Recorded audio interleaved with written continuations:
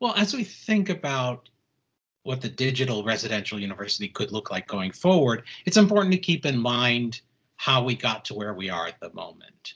The first phase of online education, which happened around the year 2000, more give or take a few years, depending on where you are in the world and what kind of institution you're at, is very focused on access-oriented education at the time, using the technologies that were available, often for people who simply could not, for one reason or another, come to campus. So it was intended to be a better than nothing education, preferably a reasonable quality education, but not necessarily an equivalent education. Hopefully, they aspired for equal, but not the same. So asynchronous use of discussion boards, a lot of individual initiative required. And that all made sense at the time. It was appropriate for the people who needed it. It fit with the technologies that were available at the time. This is pre-cloud. It was before bandwidth was starting to open up. And again, I recognize that bandwidth is still an issue even here in parts of the United States and across the world. But it left a kind of what I'll call an uncanny valley or a no man's land between fully online and fully residential. There was this blended learning and nobody knew exactly what it means. I would argue that even today, we don't have a clear understanding of what it means and who it's for. And that's for two reasons. One was that the technology wasn't up to what we needed it to be in order to really blend the affordances of the face-to-face campus, the residential campus, with the digital. It was just a completely disjunctive experience. The other reason is that these two kinds of educations were really aimed at two different kinds of students. There were the students who were looking for residential experience, and then there were the students who simply couldn't come, maybe because they were time, because they were taking care of a family. And so it wasn't simply a question of cost. There were all sorts of complexities in their lives that made it the aspects of a residential experience undesirable for them. In 2020 and going forward, we have entirely different experiences. This is not to say that that first wave of access-oriented asynchronous education is going away, but as we've discovered in COVID, there are going to be all kinds of people who either temporarily or permanently are able to invest the time and energy into an immersive experience that we associate with face-to-face residential.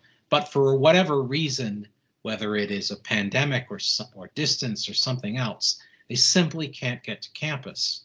So going forward, the broad answer to your question is that we're going to completely rethink what it means to have a residential experience. We need to deconstruct both the positive aspects of what a residential experience has meant and the suboptimal parts of the experience that we're able to gloss over, because if you put a group of smart humans in the same physical space and throw a bunch of ridiculous problems at them, like an absurd registration process or other sorts of bureaucratic hurdles, very often they will help each other figure out a way to get past those problems.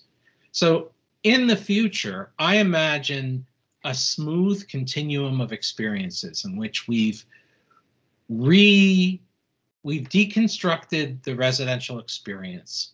We've figured out ways in which the magic of those experiences, whether it's in the classroom or it's in informal learning spaces, how that works in a way that we can simulate or reproduce with digital affordances, giving students much more option and flexibility to be on campus when they can and off campus when they need to be.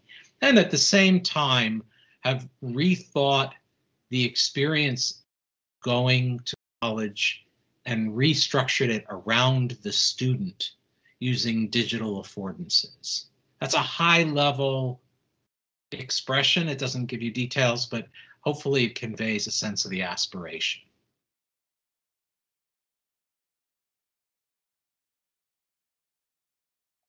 So a lot of the work around digital transformation is currently framed as deeply unsexy and uninteresting. And I would argue that a lot of what we consider to be unsexy and uninteresting, or just painful and not worthwhile, has to do with how we imagine ourselves in relation to it. And what I mean by that is we have created an academic, personal, professional identity. We have built a culture that trains educators and academics to think about the value of their work in certain ways. And so we don't hear a lot of complaining about the deeply unsexy work of publishing to journals and setting up experiments that are involved with doing research or applying for grants. Well, there's the usual grumbling, but nobody says, oh, this isn't worthwhile. My company, my latest endeavor, the Empirical Educator Project, is really about shifting the professional identity, right? If it's not called the Educational Data Project or the whiz-bang Artificial Intelligence Project or even the Empirical Education Project. It's the Empirical Educator Project because educators are at the center of it. And if we can convince educators, and by convince I mean motivate, compensate, and otherwise reward and encourage faculty to see continuous improvement of their teaching craft based on evidence-driven practices as a fundamental part of their professional identity. And if we encourage them to see their responsibility to their student as stretching outside the bounds of their classroom, but to the entire learner journey, then I think attitudes towards the nitty-gritty will change, right? Suddenly dealing with relevant technology setups or thinking through how to use those technologies for your classroom or thinking through how to look at the evidence of what it is that you're doing in a particular discipline in order to have better outcomes for students, that won't be extra nonsense and burden. It'll be a part of how you prove your worth as an academic.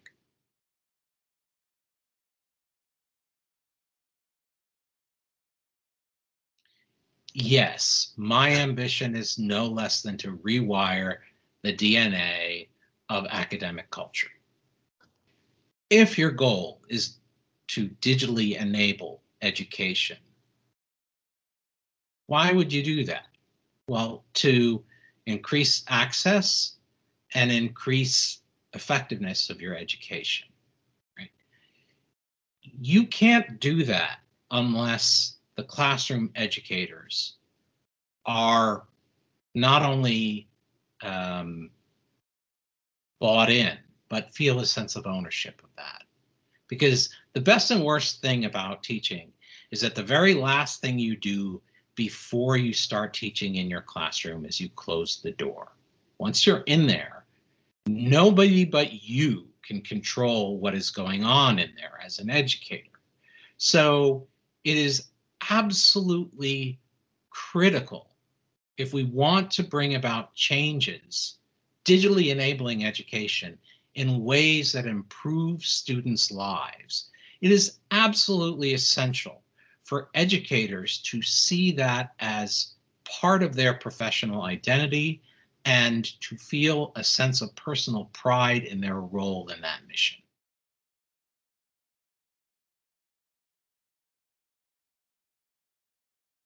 Yeah, sure. So the the question of how you get from the beautiful mess that is an academic institution today to something that is more Apple-like in its end-to-end seamless focus, um, has everything to do with culture.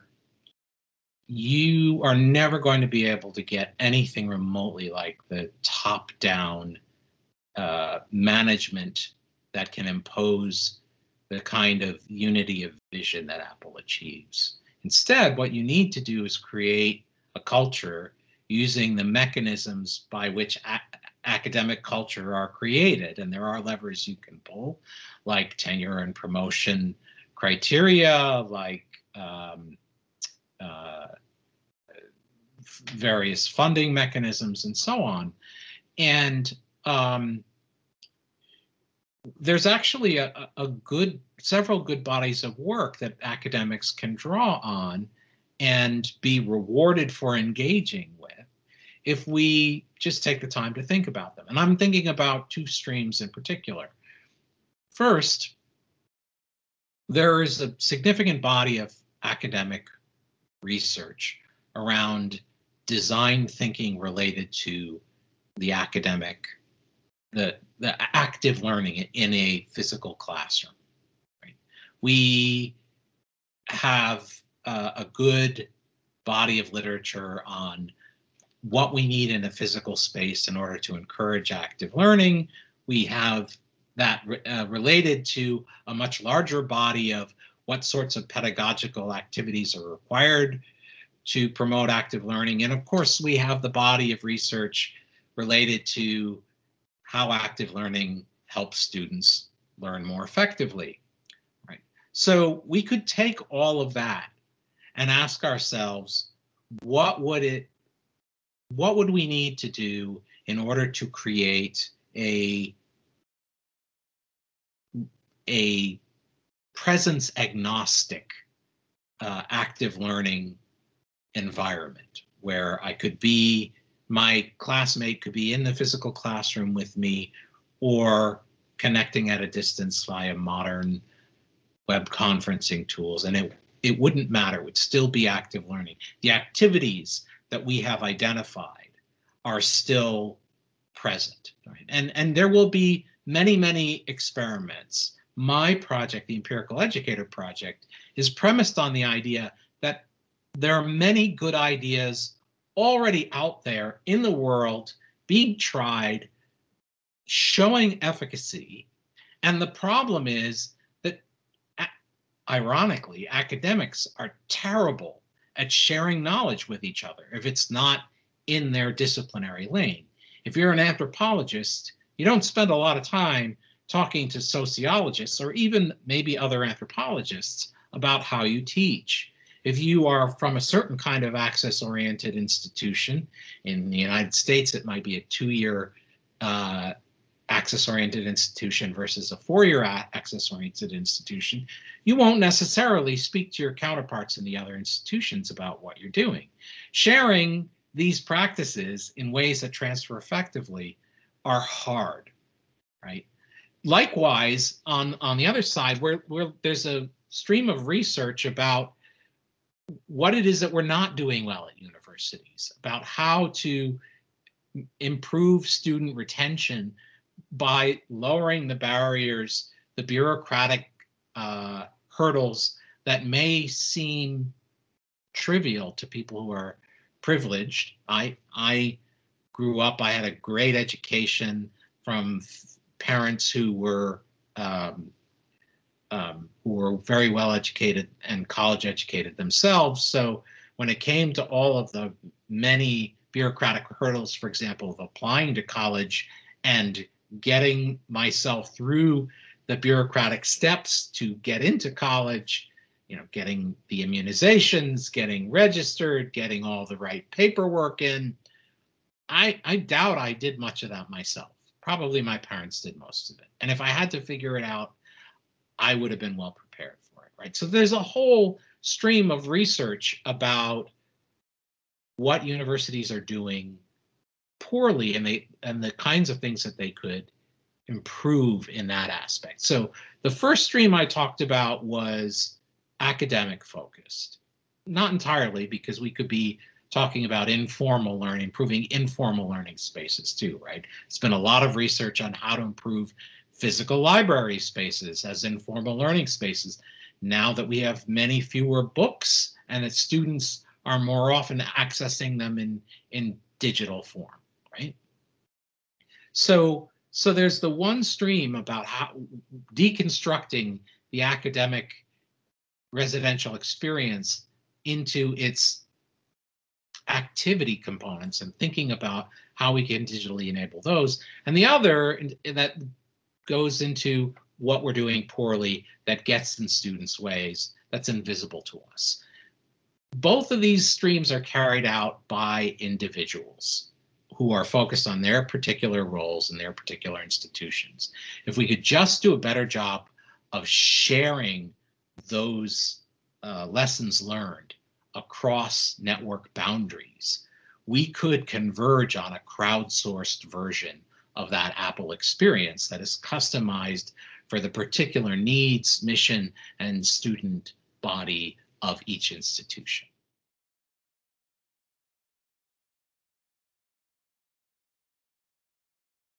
If I were to give advice to university leadership on what they need to focus on to get us to that future of the digitally enabled education, I would say stop focusing on the course experience and the college experience and start focusing on the learner journey. Who is the student? Where are they going? What do they need? What do they dream about? And what can you do to support them to get there? And put all of your efforts into understanding that and building a culture around educators and other university employees having an investment in their role in supporting the learner journey.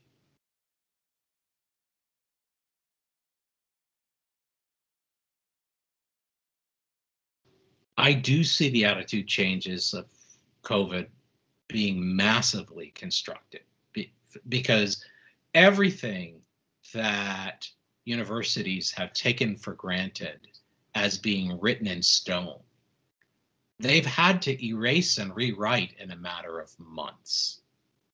So that's the good side in that academics have come to realize that